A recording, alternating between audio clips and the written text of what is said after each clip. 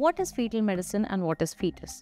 Fetus is the unborn child, which is right from the time of conception till the time of delivery. This field of fetal medicine is a new emerging branch of obstetrics and gynecology where we as fetal medicine specialists examine the fetus using the ultrasound. Here we have to do at least 5 scans in the pregnancy, starting with the dating scan, which is also called as the early pregnancy scan. Then comes the NT scan, which is the first trimester screening.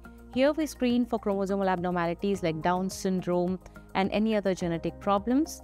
We also can diagnose more than 50% of structural problems in the fetus right in the first trimester. We also screen the fetuses and the mothers for development of preeclampsia in the pregnancy. Then comes the most important scan, which is the Anomaly Scan, which is generally done at 19 to 20 weeks.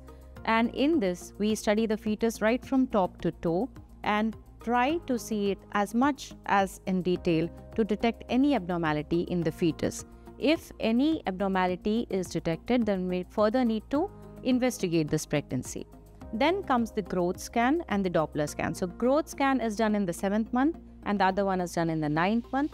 Here we check the estimated fetal weight of the fetus, the fluid around the baby, the fetal movements, and Dopplers. Now what are Dopplers? We check the blood flows which are going to the fetus and ascertain that they are normal. So these are the basic 5 scans in any normal pregnancy, and when we do this, we ascertain that the fetus is growing normally.